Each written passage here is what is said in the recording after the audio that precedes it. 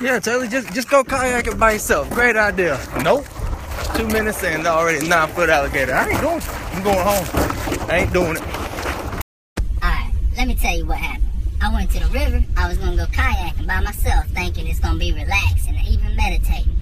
But nope, that's not how it went down. I put my kayak in, the boat ramp, had everything I needed, had my bottle of water, had a banana, had my paddle. It was going to be a good day. Okay.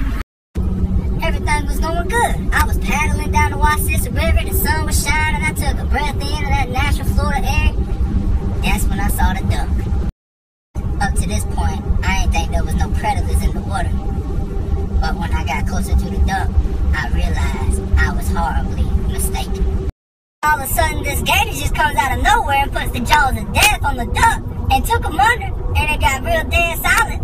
And I was like, and that's when it occurred to me. Maybe you shouldn't go kayaking by yourself in the morning, ever, with gators. I looked around and they was everywhere, and I started panicking and started paddling, but I couldn't paddle fast enough because they gators.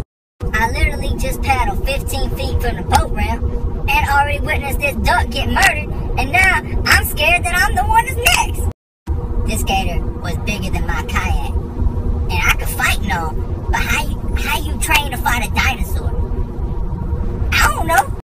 You ever get that woozy feeling in your stomach when maybe you ain't make the best decision? Well, there was a lot of woozying going on in mine.